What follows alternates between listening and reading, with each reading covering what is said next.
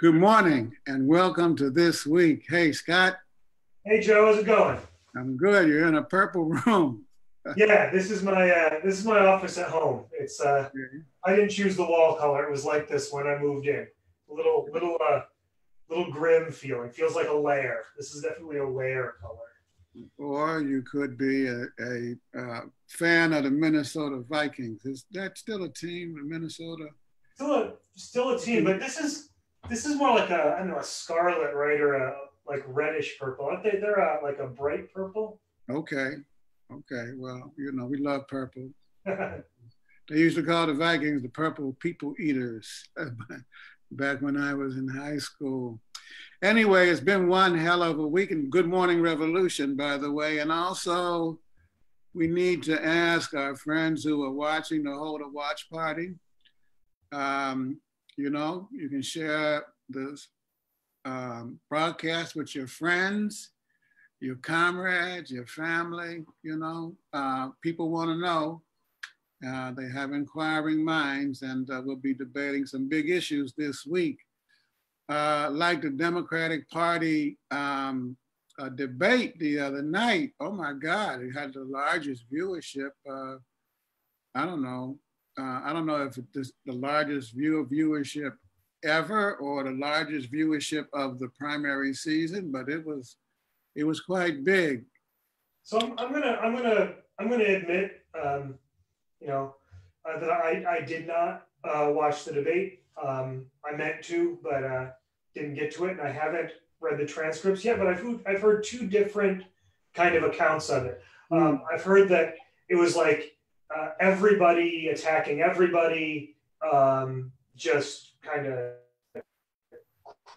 crazy free for all. Also heard that Sanders and Warren were really kind of moving together in attacking Bloomberg. Did you catch it?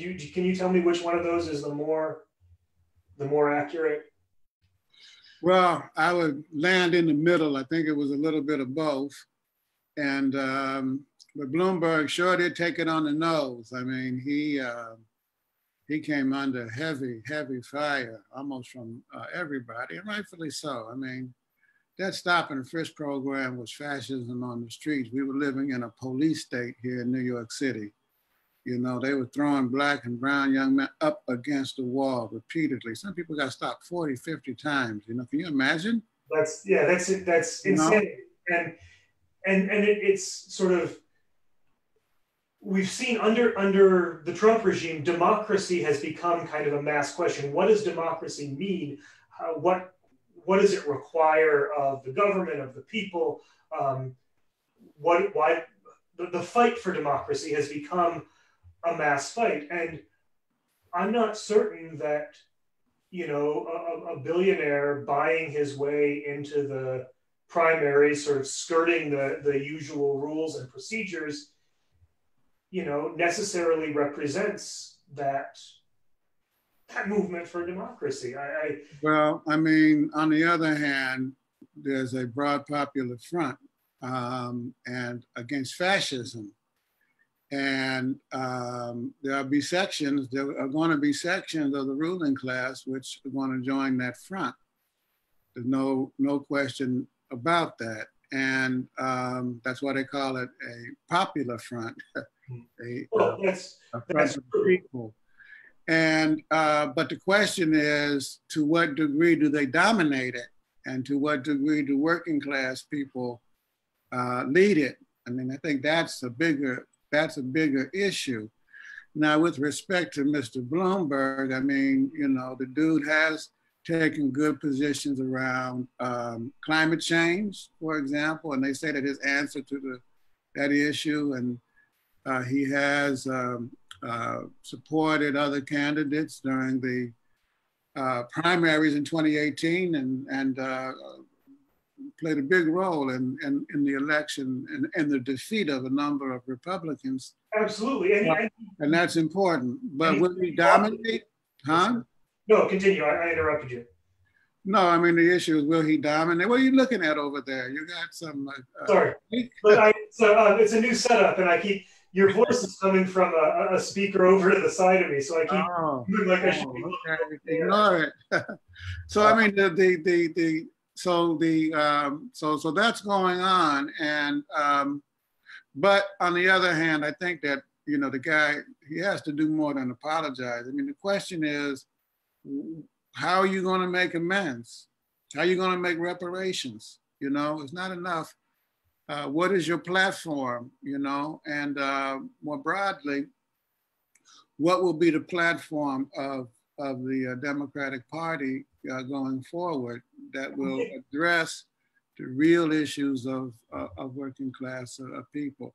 I think that is going that platform has to be the fight against voter suppression as an absolute core component of this struggle for democracy against the fascist danger, against the Trump regime, against the Republican Party, and I would encourage. I laud Michael Bloomberg for his pledge to support whoever the Democratic nominee is, and I would encourage him to turn his resources to the fight against voter suppression and the fight to make sure that everyone gets to vote and every vote is counted.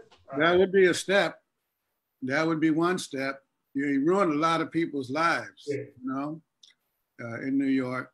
Ruined, There's damage, Black and brown youth were criminalized, And it wasn't just the physical act of being thrown up against a wall. It was everything that came with it with regard to police and other kinds of suppression, because once you're criminalized, then it has repercussions, throughout society.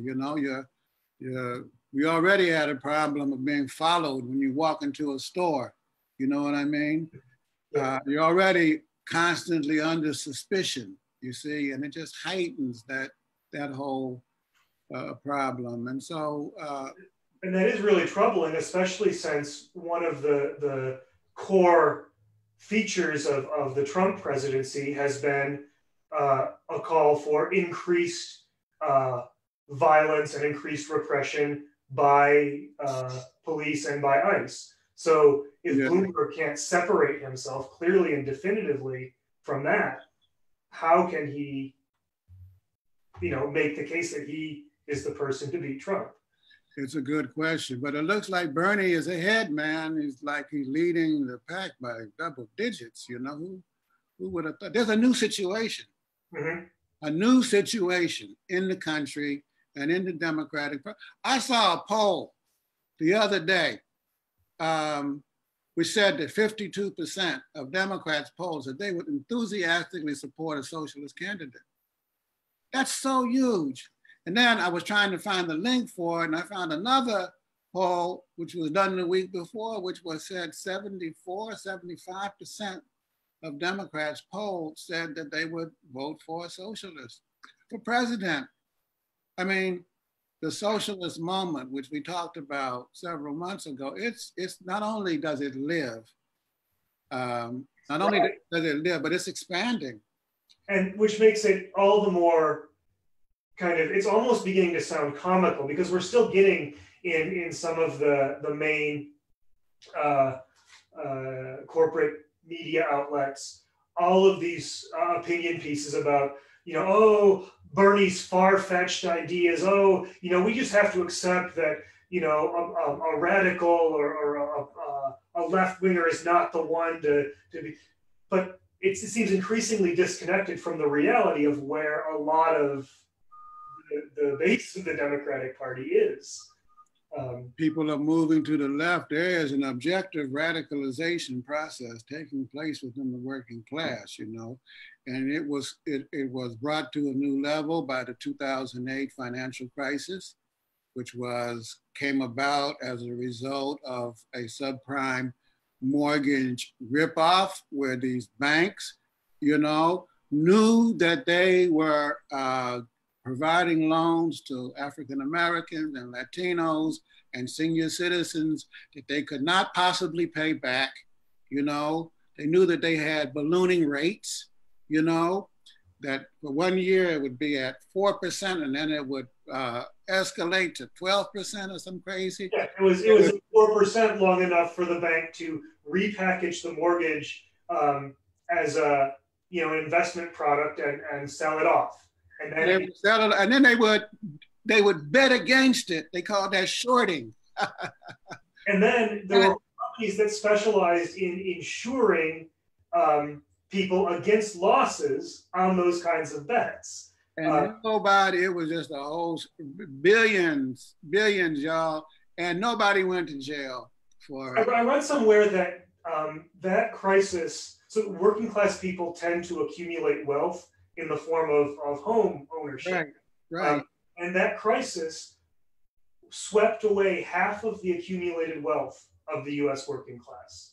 And for Black and Latinos, it was the largest wealth loss in history, which is why we have this concept, and it's a deep ideological concept based in political economy, that racism is the Achilles heel of capitalism, the Achilles heel. Think about that, And that subprime crisis precipitated a worldwide recession. They say that we're in the 11th year of the recovery, but most working class families, Black, white, or brown, haven't recovered. You see? And that also has accelerated the radicalization process. You got to work 2-3 jobs, in order to make it. Something about this radicalization, Joe. I've heard some people attribute it to Trump, right? People finally see how bad things can get, and they're waking up. Trump has really galvanized, a movement of resistance. Is that? I have some doubts about that, as you could probably tell by my tone. But I know, what do you think about that idea? Well, I mean, I think that's partially true. There was outrage, outrage by women, at his misogyny, his women hating attitudes, and that contributed to the resistance that developed in the immediate aftermath of his election. But I think that a larger force was the crisis of everyday living, and the fact that people just can't make ends meet anymore, Mm-hmm. That students are forced to live at home with their parents. They can't afford to move out because they got $75,000, $80,000 debt, and so on and so forth. And then there's the crisis of police murder in Black and brown communities, which has also contributed to the fury, Enough. People are saying enough. And by the way, we got a great editorial on the party website, the title of which is Enough. It's the party statement on the 2020 elections. And we would encourage everybody to take a look. But you posed a rhetorical question. What's your view about what's causing it? I think when we look at, it's not, I mean, the outrage is one thing that's in a certain sense, a subjective condition. Yeah. When we think about the development of a movement against it and an organized force against it, that was in development. The work was being done on that long before Trump was elected.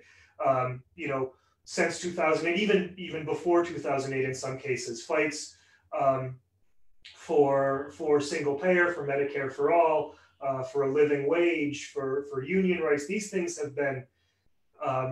Organization has been ramping up around them, and this is a moment of acceleration, of intensification, of amplification under Trump.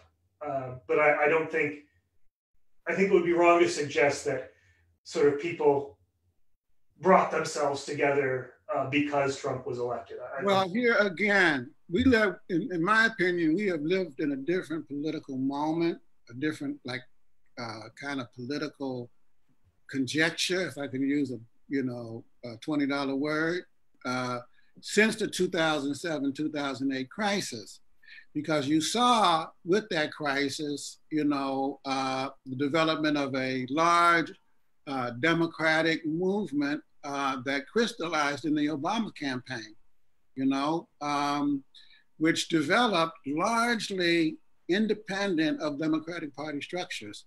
It was brought inside the Democratic Party after he was elected, but it kind of emerged, you know, outside of it. That was the first. And then the crisis hit. And then what happened? You had Occupy Wall Street, you know, which was a huge mass movement, you know.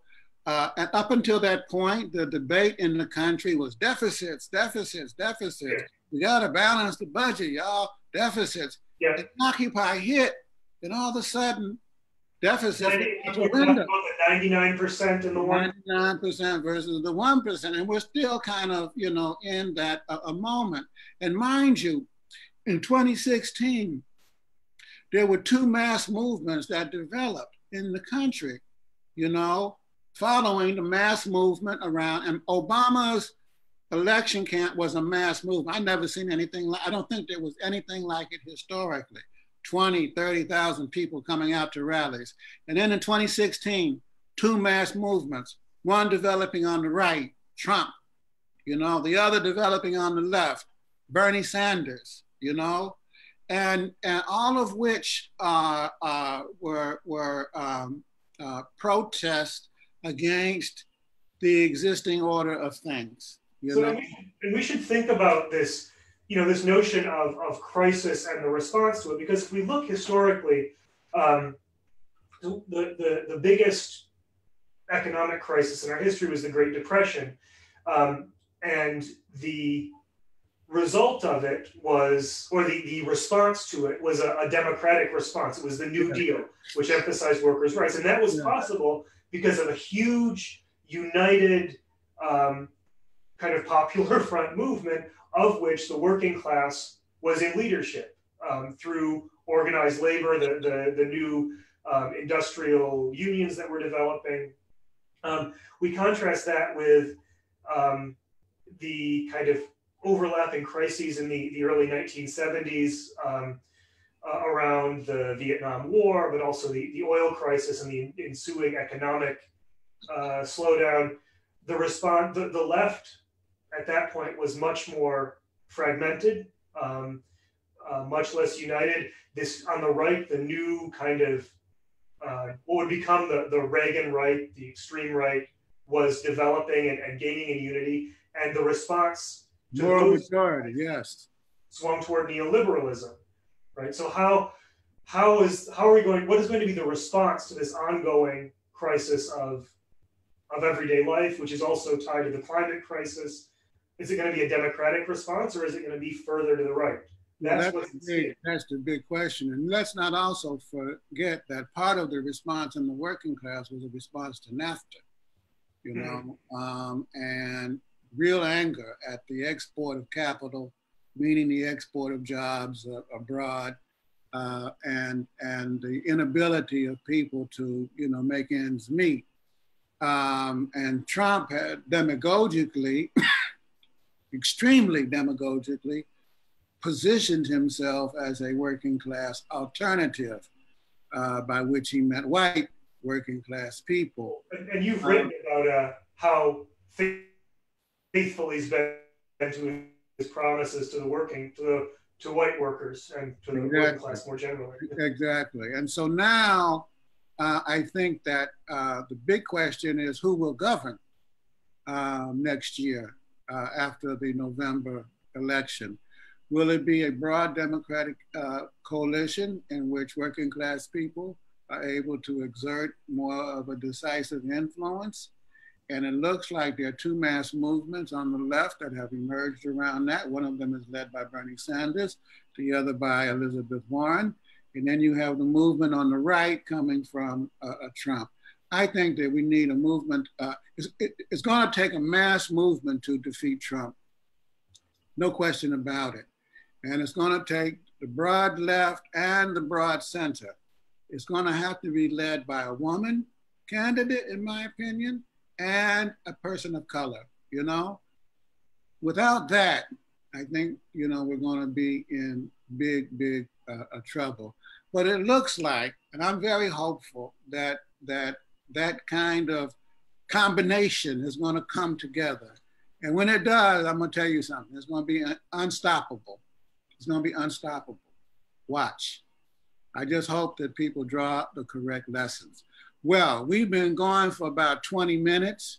We have a podcast, a webinar on Sunday night. You want to tell us a little bit about it? Yeah. We'll be joined by Dr. Michael Honey, who will talk about his book, To the Promised Land, Martin Luther King and the Fight for Economic Justice.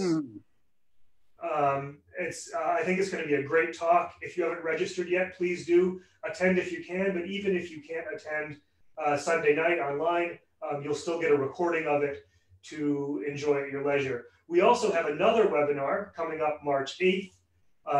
International Publishers is republishing Elizabeth Gurley Flynn's Accounted for Time as a Political Prisoner under the Smith Act with a new introduction.